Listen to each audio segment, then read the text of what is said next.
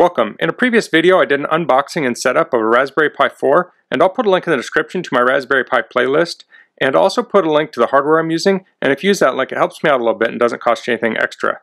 So in this video I'm going to be changing the console font. So I tend to like the font small on the screen, but if I was doing a presentation or when I do like a screen capture like this, I like the font to be big so it's easier to read.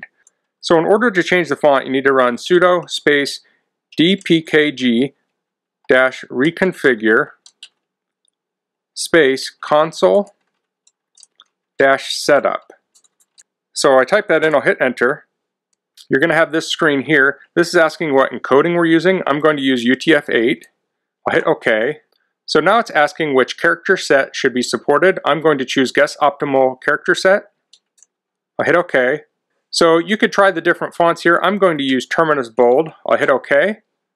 And then I'm going to choose 16 by 32 frame buffer only. I'll hit OK. And now we have a larger font here. I'll clear my screen. So this is the command I typed in earlier. I'll go back through this with it larger. But you can see it's a lot easier to read now. We have UTF-8, optimal character set, Terminus Bold, and 16 by 32. Okay. So if we reboot, we'll still have this same font. So this is just a quick video I wanted to make. If you have any questions about this, please leave them in the comments. If you like this video, please click like.